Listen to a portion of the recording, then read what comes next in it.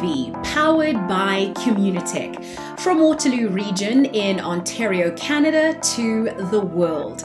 The conversations you need and want to hear with interesting people on topics at the intersection of technology and humanity. Tech for good. Let's get started. Well, thank you, Talia, and welcome to True North TV. We're joined by a very special guest today, John Baker, the CEO of D2L. John started this company 22 years old in university, systems design engineering, which has produced so many great entrepreneurs in our country. And his commitment and his passion was a belief that education could fundamentally help improve the world. And his commitment at the time was really to try and find a way to bring things online. And at the time, of course, it was pretty hard to do so. And there was a lot of resistance to it. But over the years, he's built a very, very successful company deployed at campuses around the world. And now 22 years later, he's here joining us today. Thank you for joining us, John. Thank you, Ian. It's a real pleasure, and I think I've actually bumped into you even when I was a kid. So you've had an ever presence in my life throughout my journey. There's no question. So it's absolutely true, and it's been amazing to watch the success and the challenges you faced. One year, of course, we awarded you the Intrepid Award because of the battle that you took on in the plains of Texas to battle the patent trolls. So it's been quite a journey. As you look back, and there's obviously been tremendous highs. Receiving the award from the Governor General, and of course just the sheer success of the company and the impact that you've been able to have as a philanthropist and an investor. But when you look back over the last number of years since you started this little thing called D2L, what have you learned? How have you seen education change, and how has your perspective changed? Well, that's a big question. And by the way, I remember getting that Intrepid Award, so thank you for that. And I remember Tom Jenkins was also getting the Entrepreneur Award and was teasing me about the size of my Intrepid Award during that ceremony. So one of the things that I've noticed about our community, Waterloo, has been just this constant passion and passing on the torch, if you will, from one entrepreneur to the next, and pushing each other to really new heights. And I think it's one of the great things about our community. That's something I never knew when I started, how important it was to set up in the right community, to get the right folks, and to build the right networks and the right peers to help push you in the right direction. And as a company getting started, you got to remember when I started when I was 22, there was not even internet in the classroom at the great University of Waterloo. It was something you would go to a lab to go into to have access to the internet, and that doesn't seem like that long ago.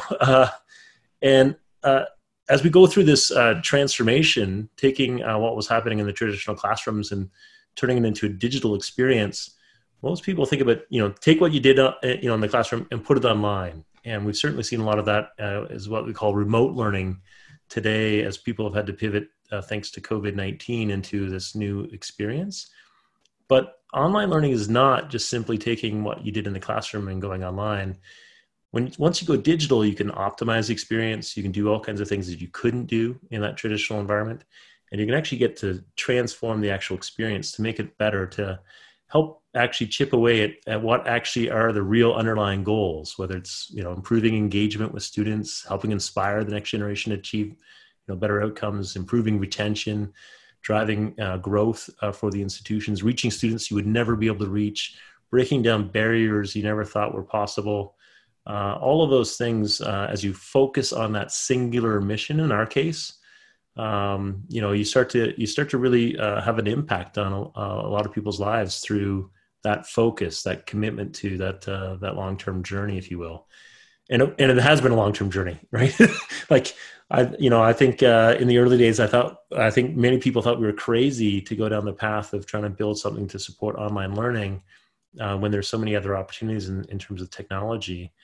I kept going back to there was no bigger problem to solve than to transform the way the world learns, because it's that foundational element that solves all the other problems. If you can produce graduates that can perform at a higher level, then they're going to go off and have a real big impact in their communities, in their companies, and in the world. So, it's been a joy to participate in all of that all the way along.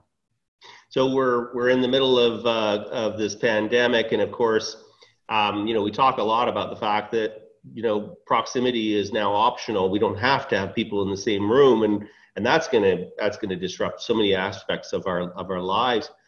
What do you think it's going to do to education? What do you think it's going to do to universities? How important do you think brand is going to be as we go forward? Oh, there's a few good questions in there. There's an inflection point that people are feeling today, but it's really been one that's coming for a long time. I think what we've seen with COVID-19 is it's really taken what we envisioned as what education will look like in 2030 and pulled it forward about 10 years. So as we've been doing our roadmap for this year, it's really been things that we thought we would be doing 5 to 10 years from now, and so that future being pulled forward has certainly changed the way that we're all going to learn. I don't know how if you're running a school, a university, or a company, you can not put in place the right infrastructure to support continuity of learning. And so, you're not going to want to have events like, whether it's a pandemic in this particular case, or a snow day, or some other, type of experience, throw you off the ability to either onboard employees or to make sure that the students have that continuity of learning, so there's, they can get on to what comes next. And that's certainly been a wake-up call and a big effort for a lot of folks around the world, most folks around the world, to really be able to take the next steps now to put in place the right infrastructure so that learning can be more of that essential service, if you will, that we've seen our healthcare system rise to. We now all need to rise to thinking about how these digital services can become essential services for us. When you think about academic institutions, I know you work with academic institutions, K to 12, colleges, universities, private schools, et cetera, around the world. What kind of conversations are you having with those people about how permanent this shift is going to be, and the kinds of opportunities that they see for them? Yeah, I think across every industry that we're calling it the new normal, right? As in, very few people are thinking things are going to go back to the way they were. I think less than 10% actually even want that. I think everybody's embracing this as a catalyst to move things forward. And, as you try out new technologies, and again, they got to be the right ones. Otherwise we'll see a regression, if you will. You'll start to understand the impact that it has. So no one's going to want to go back to, grading papers manually. They're not, if a technology can do it for them instantly and help provide instant feedback back to students, they can move on to more important activities, if you will. And so I think this change is really just the reinforcement of an inflection point that was already coming. The big moment, the big catalyst for change has arrived. And now those that are going to embrace it faster are going to be able to survive through this, and then hopefully get onto the other side of it, where they can really get back to, having those transformational impacts on students, on their employees, whichever sector you want to look at.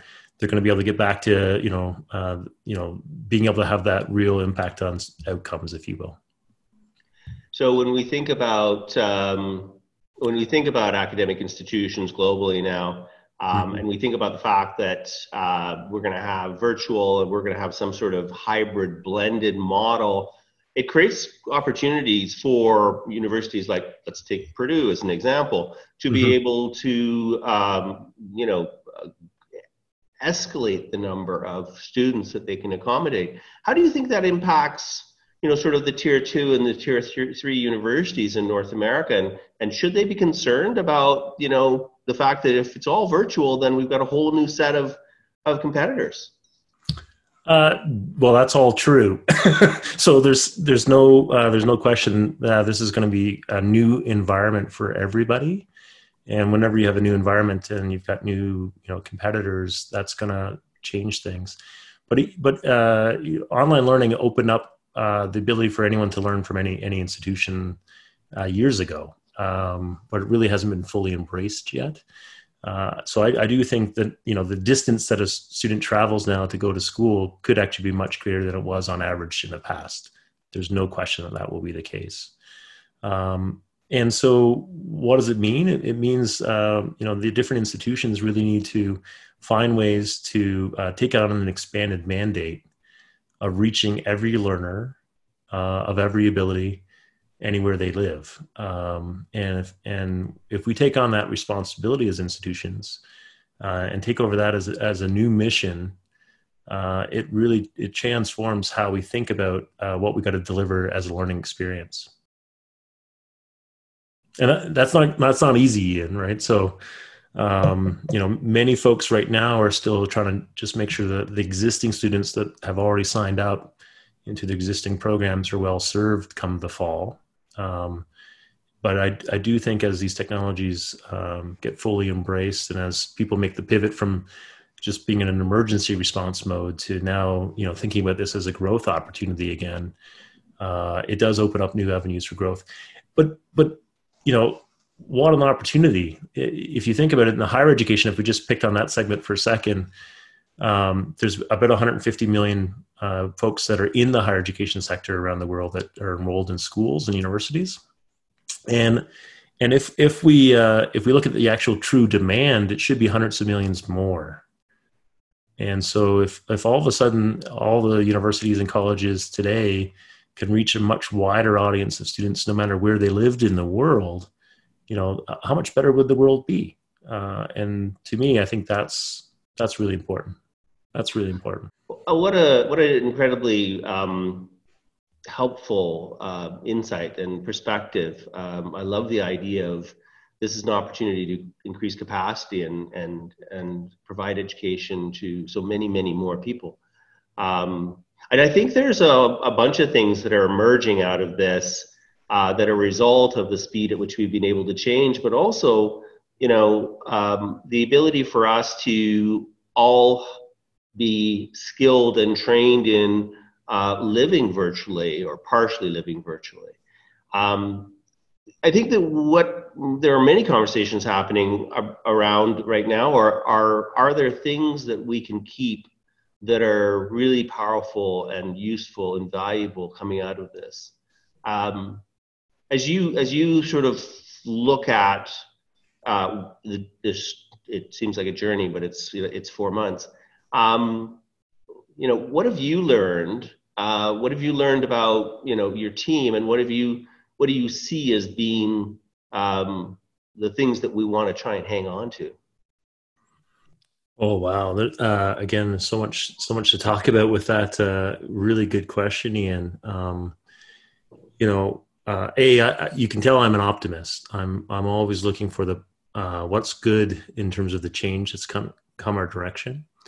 How do we take this and take this really terrible event and find ways to judo it, just like any entrepreneur would, into something that's going to be positive? How do we take all the bad that's happening right now and find ways to turn those lemons into lemonade? I know I'm just using classic lines here, but as an entrepreneur, you face these things all the time, and it's an opportunity to really rise to the challenge. And that's probably what I'm probably most proud of our team, right? So things that we thought were impossible, weeks ago or months ago are now happening. For example, it used to take us weeks to stand up a new site for a client. It now takes us less than an hour, right? And so, I don't think I can understate how proud I am of how our team and our clients came together to get through the crisis very quickly and in a way where we were available 100% of the time. The usage of our system in some cases was up 40 times, not 40%, 40 times. So, these are not overall, just features, just for clarity, but still up overall very significantly. That's not easy work, and for folks to quickly adapt and change, and just the adaptability of us humans to the change that's put on us is incredible. That capacity of ours as to embrace that and to look for the good in that and to help each other out through that change, I think brought out the best in the people as we face down a very crazy crisis. So, John, I too am an optimist, and I do see this as a big opportunity for Canada in a whole bunch of different ways. From a talent perspective, one of the biggest limitations we had in the Waterloo region was the fact that we're small, and we don't have the large talent pools. And apparently, that doesn't matter anymore. We've got some tremendous opportunities to, invite the best and the brightest in the world to come and be with us, work with us, live with us, all kinds of tremendous opportunities. You were one of the leaders who helped us stand up the Future of Work and Learning Coalition a while back, and we interviewed you as part of that. We talked a bit about the future and the importance of the shift in the gig economy and in lifelong learning. But it's kind of like the future of work and learning is now. And what is it that we should be focused on right now? So in terms of what's the new future, because I'm happy to chat about that. Yeah, please. What is the new future? Perfect. Yeah. So again, just similar to education, things that we thought were going to be the future 10 years from now are actually here today. And same thing with the future of work. The things that we thought were going to be the future are not here today yet, but are here within the next year. And so the scramble right now to put in place the right infrastructure to support the reskilling of millions, we thought that we were going to be facing that challenge down over the next 5 to 10 years. We literally have an issue to tackle in the next few weeks to get that effort up and running. And I definitely would like to, happy to chat about that more too, Ian, as I'm taking a very close look at that at a national level right now as we speak. And then if you look at the future, like what does 5 years from now look like? I think it comes back to that earlier point I mentioned, which is, we transition from these things as being nice to haves to being essential services. We can't go through another bump like this and have this major of an impact on our economies or on our schools or on our universities or on our companies without having the right infrastructure in place to deliver really high quality experiences to work our way through them much faster. Because we've got to be able to absorb these shocks, have the resiliency built in to be able to, help millions of people, make their way through these types of events better than we did this time around. And I think we did a pretty good job shouldering a lot of the weight of the big transformation that's happened to our economies. But we've got a big job ahead of us to rebuild the right infrastructure as we go forward. And a lot of that infrastructure, in my opinion, has to be digital. There's going to be a lot of traditional infrastructure that gets built, but there's going to have to be a lot of digital infrastructure that gets built out in the next weeks, months, years ahead to make sure we can absorb these shocks to the system again in the future. And I couldn't agree more. I think that certainly there's a need for resilient domestic supply chains in whether it's PPEs or it's energy or food or learning. Exactly. It's interesting. I mean, I would throw, definitely internet in there. I think we've all come to the realization that we need ubiquitous, broadband access for everybody in the country. And I think it's going to create some interesting opportunities because I think increasingly people are going to be able to work where they live, and that is going to open up opportunities for us to, capture the economic potential of a lot of communities that have not been able to do so just because of the fact that, the jobs were in Toronto and everyone had to move to Toronto. And now I think we've got some real opportunity for economic growth right across the country because of this new reality that we've got. Couldn't have said it better myself, Ian. That's that's exactly what our opportunity is in front of us today, and what a great opportunity for a country as widespread as Canada or the U.S. Pick any other large country. All of a sudden you can now tap into the human capital across the whole country, not just in the major city centers. It's great. No, it's interesting. So, when I say that I think that internet is, infrastructure of national importance, I think learning platforms are infrastructure of national importance. I guess the question I've got, John, is, we could stand up infrastructure in the form of D2L across the country. We could have this, because we all know it's about platform plays that win, and this is a beautiful platform play. Would that ultimately lead to the eventuality where, do you see a day when there's going to be a D2L school or university? Well, there's been a lot of folks that have been writing about this, right? Will we see a school powered by Facebook or Apple or others? D2L definitely powers a lot of these schools already, right? So we're behind the scenes for almost about half of the students across the country today. And so if we can, continue to provide the right technology to support these institutions, I think it's a great opportunity. And I think thinking about it as a national infrastructure is spot on. You get economies of scale from that. And many of the smaller institutions, or think about the small businesses. Canada's 99% small businesses. They don't have the horsepower to put in place the world-class infrastructure that's needed. So we've got to find ways to put it in place so that we can get people, back to work, or help these organizations get the digital skills they're going to need, or the other skills they're going to need to thrive as the economy sort of charges forward. So yeah, I'm clearly biased, but I think those types of digital infrastructure plays, and you could use same example with Shopify, or name any other great part of our economy where it's not just about learning, it's about other pieces of this puzzle. Those become really good plays to support the question. Yeah, and I think the idea of thinking about infrastructure in different ways, and really having a focus on digital. If we know that we're going to be virtual, or we're going to be some sort of hybrid in the future, then we have to get these platforms right. Yeah, another one would be health, which is going to be a hard one to do, or just simply identity. There's no shortage of opportunities in this space to build out good digital infrastructure.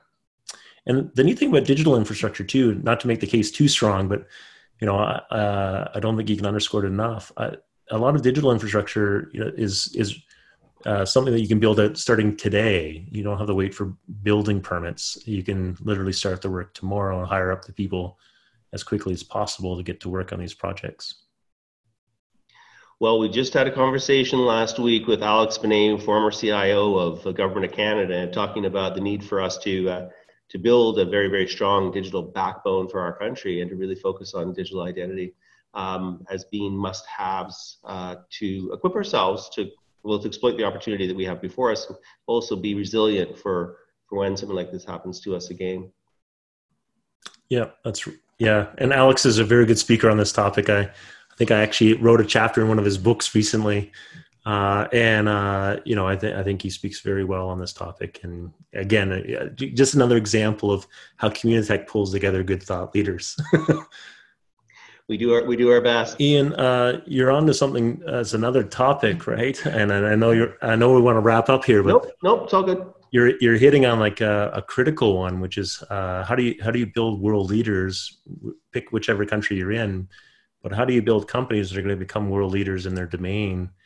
And that is another thing that we've got to focus on. There are certain countries that have figured out a very good industrial strategy that really help them propel their organizations or companies to world leading status. I do think that's an area that we could probably focus on as well as a country. Well, I couldn't agree more for the need for us to have industrial strategy and really focus on building great Canadian companies. I mean, the one thing that we've learned out of all of this is that, you know, global supply chains, when push comes to shove, people look inward first, whether it's America or it's China. And, you know, what a great opportunity for us to be building out, you know, these supply chains, these companies. They're building products that we need that are critical to the national interest. But at the same time, we're building them and we're selling them to the world. So we can build not only what we need, we can build what the world needs. And we can have this incredible brand called Canada, which is so trusted around the world, as the banner over the top of the whole new industries we've got the opportunity to develop.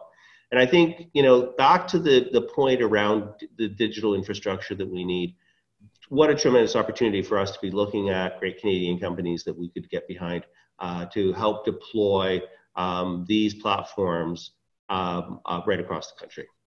Yeah, and you very well said again, Ian. You know, as we build up our companies, we also have to remember that Canadian companies, the bulk of what they sell is an export market, and so constantly figuring out how do we build better connections around the world and building out outposts. I know that's one of the other initiatives that Communitech is running in terms of helping to build better connections to the other parts of the world is really important too.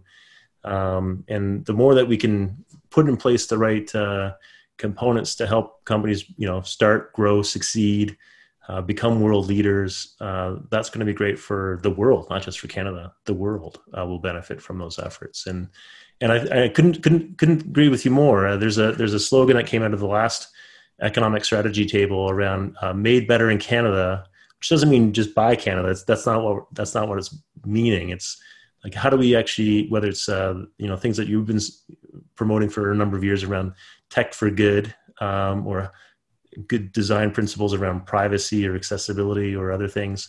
How do we take things that are particularly strong in this region, in this country, and build products that are world class, world leading, and take them out to the world? You know, more that we can do that, the better it is for everybody.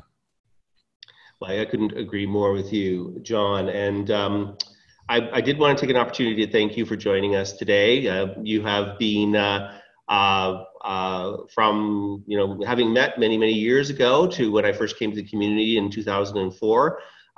You've always been there to be a huge promoter. You were a fantastic chair of the board to Communitech, and you continue to be a great leader on policy and issues of national importance, and of course a great leader as far as thinking about the future of education. So thank you for joining us today, John. Thank you, Ian, and thank you for all the great work that you're doing. It really matters more today than ever before. Thank you, Ian. You bet. And thank you all very much for joining us, and we'll see you next Tuesday at noon for True North TV. Thanks for watching this episode of True North TV. Subscribe to Communitech's YouTube channel to get notified of future episodes of True North TV.